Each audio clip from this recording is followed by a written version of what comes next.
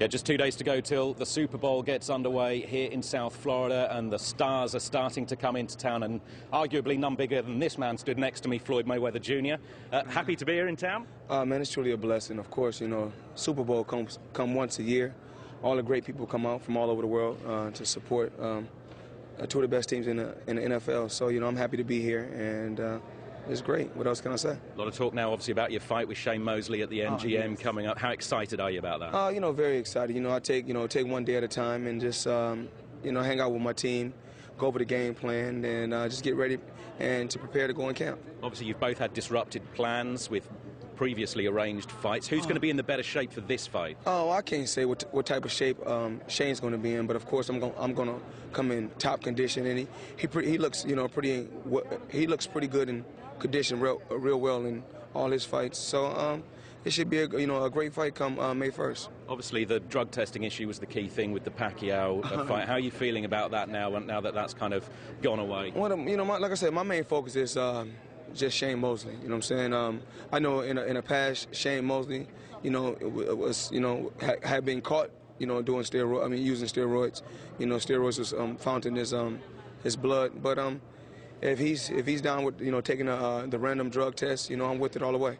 Should that be something we now introduce for all fights? Oh, absolutely. I think just to clean up the sport of boxing and clean up sports, period. Sports all over the world, I think it should be just random testing, because, you know, I've been in the sport for many years, and I've dominated the sport of boxing in a very clean way and in a very clean fashion. He says he's taking confidence from the fact there's a rematch clause in the contract. What do you got to say back to that? Well, you know, like I said, if he said something about a rematch clause in the contract, you know, he's entitled to. You know, I didn't know nothing about a rematch clause, but if you get it done get it done right the first time, you'll have to worry about the second time. When you get through this fight, do you go for Pacquiao again? Oh, I'm not focused on nobody but Shane at this particular time. Could the Pacquiao fight still happen in the future? Would you have to have the same conditions? My main focus is Shane Mosley right now. Okay, and if we look forward to something else in the UK, Ricky Hatton's going to make a comeback. What are your thoughts on Ricky Hatton getting back into boxing? You know, Ricky Hatton is a tough guy, but I think that he's been in a lot of tough fights. So I think that now it's time for him to hang it up. You know, ballooning up in weight extremely high, then losing weight. But the fans from UK supports him. He has a very strong following, and he's a hell of a fighter. So it's the wrong thing for him to be coming back? I think so, because, you know, he's been in a tough fight with me. I mean, he was in a tough fight with me. He's been in a lot of tough fights, a lot of tough wars, and boxing is wear and tear on the body. Is it difficult, though, as a boxer, to know when to stop? I don't know. I haven't took no punishment, so I couldn't tell you that. You know, when will Floyd know when to stop? I don't know.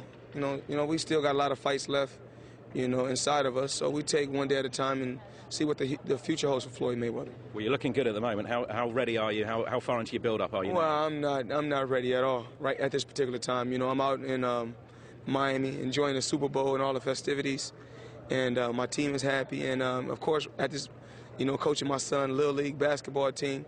So, you know, I'm just happy. You know, we take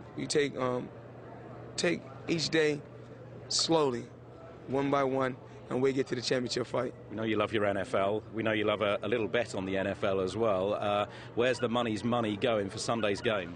It's a toss-up, but we know Drew Brees can't play outside that good. Bad weather, you know, Drew Brees lose. But if it's good, you know, Peyton Manning can play in the inside and the outside. And so if I was a betting man, I wouldn't bet. Floyd Mayweather Jr., thank you so much for your time. He's here, one of the biggest stars in town ahead of the Super Bowl on Sunday afternoon. Of course, he's got a big date coming up on May the 1st at the MGM against Shane Mosley.